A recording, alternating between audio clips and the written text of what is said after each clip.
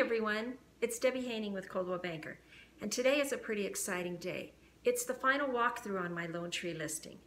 Today is the day that the buyers will walk through the home to make sure that all of the items have been corrected per the inspection resolution, and also to make sure that the house is in the condition that they expect.